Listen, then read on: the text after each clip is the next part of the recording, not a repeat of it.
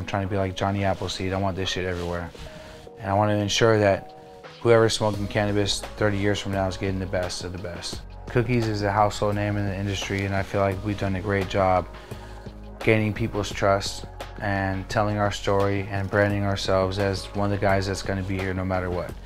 I think that we planted our flag, and that no matter what happens with me or certain people in the company, that we have a certain standard that's going to be followed by whoever's running this thing 100 years from now. I contribute the growth to consistency and also like our business model. Our business model is super strategic. We found class operators all around the world and partnered with them, and by doing that, we've been able to grow a lot faster than other businesses. Surprising things about running my own business, taxes. I learned very young about taxes, which I'm glad I did, because a lot of people in my position, especially rappers and shit, they're not really focused on taxes. That was a surprise. For the clothing, just the way that clothing works was a huge surprise. You have to understand, I didn't go to school for clothing. I knew nothing about clothing. I just wanted to do it, and it was a big surprise on the way that the clothing industry works, as far as like what to print up, what sells, what doesn't sell. I learned the hard way for that, but fortunately we were able to turn that around and just blow Cookies Clothing up.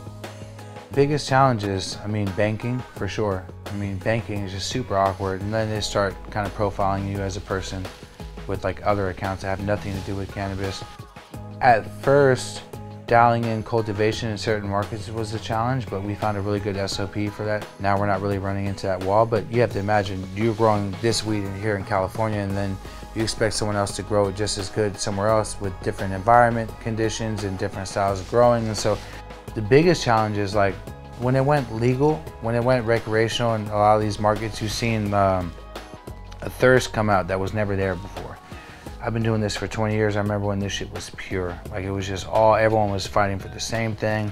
We all want this to be available, safe for people, and we knew what we were fighting for. And when it became legal in certain markets, people that weren't really from that industry or that world jumped in, it got super cutthroat. Everyone started fighting to become like the one or the number one or the biggest, and everyone trying to grow and base their business off revenue and ways to make that to me turned me off. I'm like, okay, this is about the bud. This is all about the bud, this is all about the weed, and so that's not really a challenge, but it kind of kills the flow a little bit, the energy a little bit. Legalization for me, I think that people like Chuck Schumer and the guys leading this, this initiative should try to get in the room with people like myself for a non-biased reason. I just understand what it's going to take for people to be happy, from the cultivator to the operator to the distributions to the brands.